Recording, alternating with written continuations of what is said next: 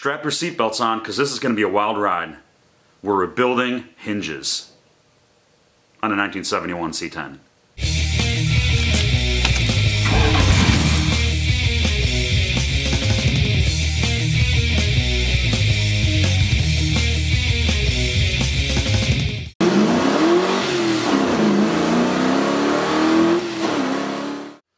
So what I'm doing today is trying to get all these panels to line up. The bottom of the door is the fender, the rocker panel here. So while I was doing that, trying to line everything, I ran into a couple issues. The main issue being these hinges are from 1971 and they're pretty worn down and there's a lot of slack in them. So this is how much play I have in this door. Alright, let's do this thing.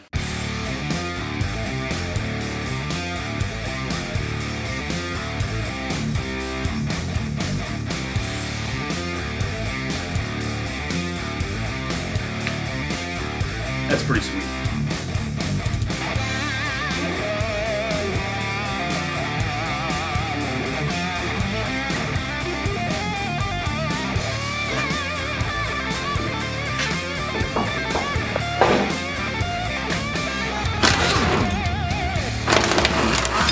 I'm going to show you the best way to turn an old hinge into a new hinge. Alright, all joking aside, let's go destroy some hinges. Now, no heat, and a sludge basically does that to it.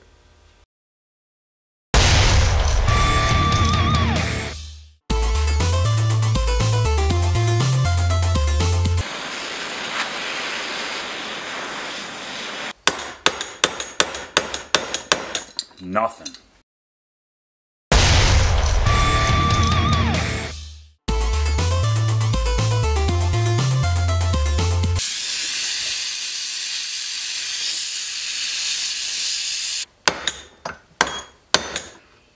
Alright, so this thing is actually coming out very slowly.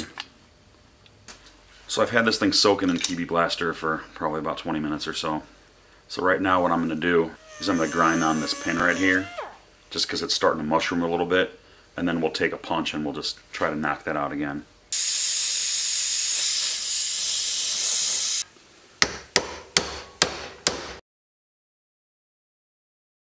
It's moving.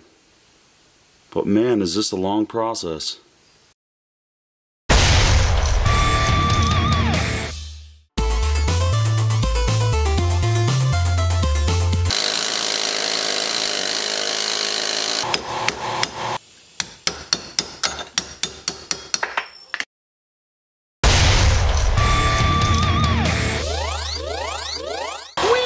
That's what happens when you start horsing around. I lost my bit.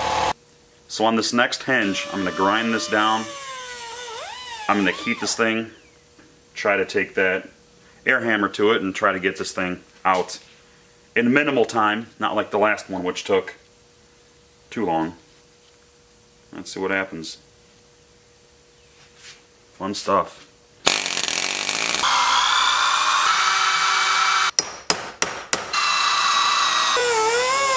So there's definitely some ridiculousness when it comes to building cars, but this is beyond ridiculous. Just look how bad that is. Now what?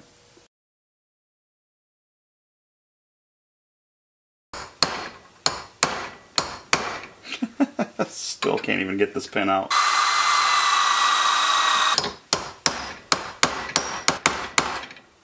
Wow, finally.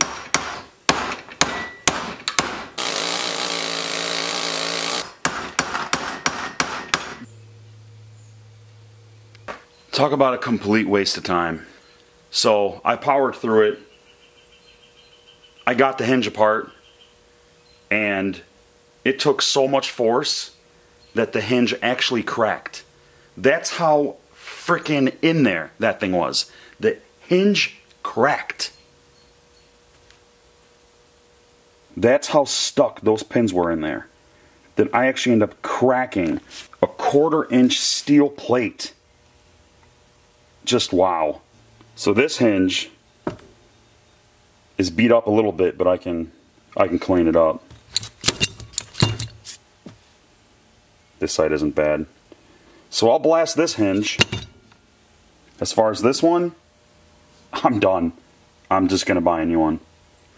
You know, the more I work on this truck, the more I think that this thing was submerged under salt water for 4 years before I got it, because the amount of rust on this thing is legendary. So from a little bit of research that I did last night, I found out that these two, ATF and acetone, mixed at a 50-50 ratio, make the best penetrating oil out there, supposedly. Let's put it to the test.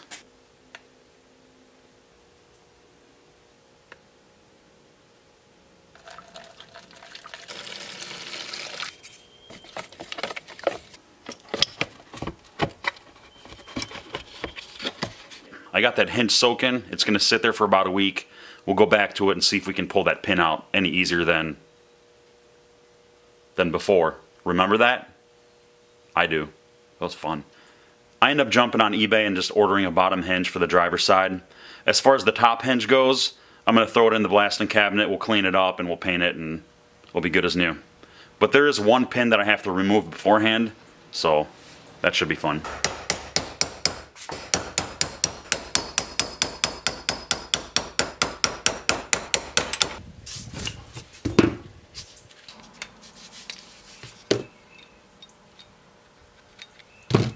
As far as this piece goes, this thing's going in the blasting cabinet, but there's some kind of friction material on the other side.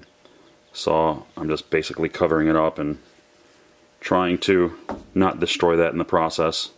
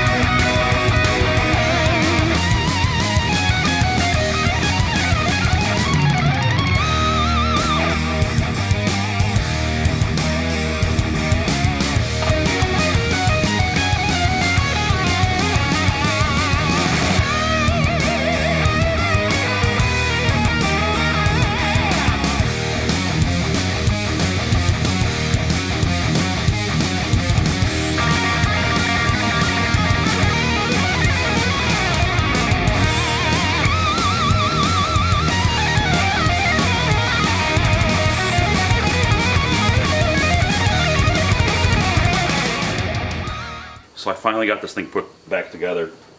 These pins, as you can tell, are a little bit longer than they should be. So this one I'm going to keep in here just because later on I want to be able to remove this pin and paint everything. I'm not really sure exactly what color the truck's going to be.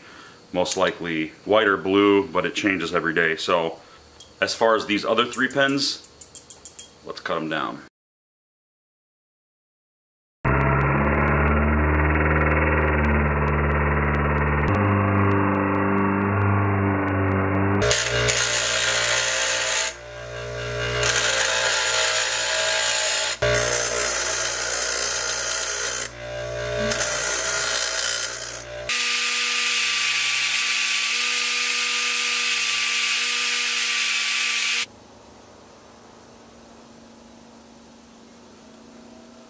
There's definitely a lot less play.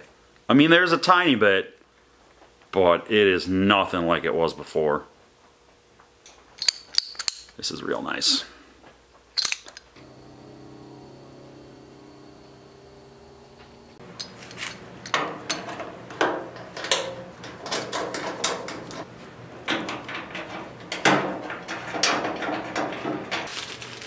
either way, I gotta put one of these shorter pins in because this ends up rubbing against the door shell. Oh well. At least these pins come out.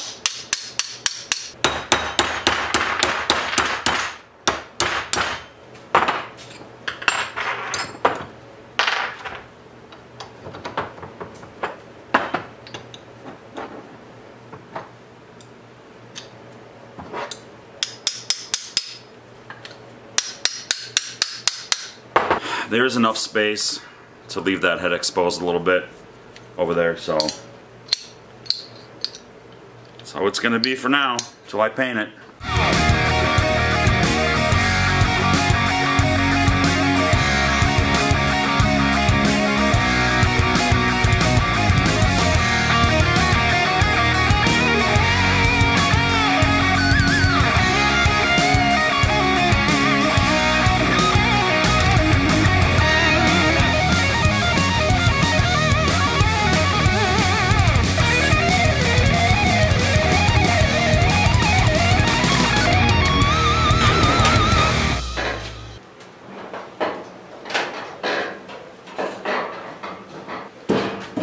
So yeah, these hinges are done. I just got to paint that one hinge and obviously paint them the color of the truck, whatever it's going to be eventually. But yeah, as far as play, there is no play in these hinges anymore. So yeah, this side is done. It could be aligned a little bit better, but I'm not going to worry about it now. As far as the other side goes, I'm not going to touch those hinges until I have to when I start doing the body work on that side. But for now, I do have that hinge sitting in that ATF and acetone mixture, so why don't we go take a look at that and see if we can at least remove that pin with a couple hammer whacks. If not, I'm not dealing with it right now. I've spent enough time.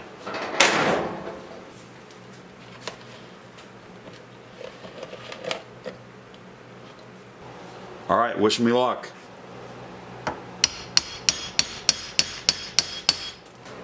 Alright, so I'm going back on my word a little bit. This pin is actually coming out with a couple hammer whacks. So I'm going to grind this side down and I'm going to try to remove this pin, because if I can remove it in a couple minutes, that's going to be amazing.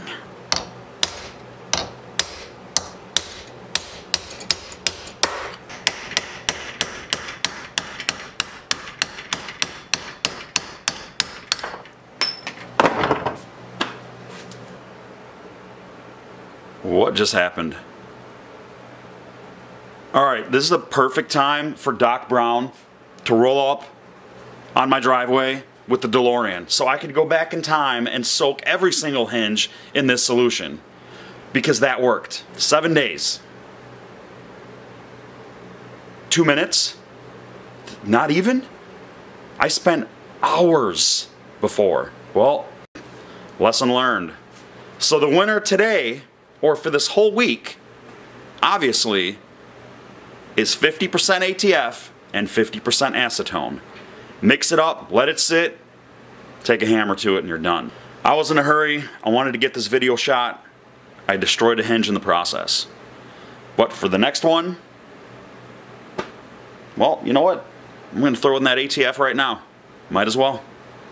Alright, see you guys next time. So if you guys want more videos like this, click the subscribe button right there, and there might be some kind of video to watch up here, or even down here.